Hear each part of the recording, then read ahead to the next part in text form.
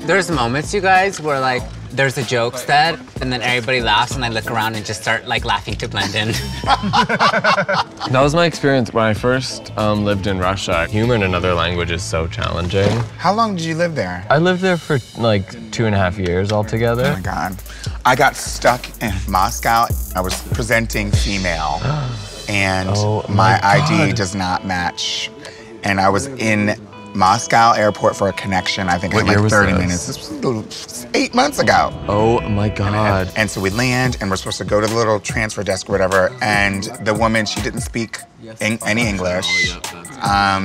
And she just kept looking at my ID and looking at me, and it was clear that she was disagreeing with the fact that my ID looked male and I looked female. Well, it's illegal in Russia. Okay, so that's what it was. So she detained me. Oh my, that's really terrifying. I was terrified to the point where I had to snatch my own wig off my head in the line with all these people. Oh my God. Just to prove to her that this is me and please let me through. And it was so humiliating. That's really a tragedy. There's a lot of gender fear in Russia. Yeah.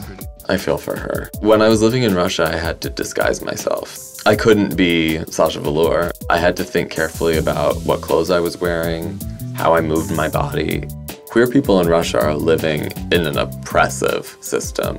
I just have to keep in mind that it doesn't take away my womanhood. Amen. A woman.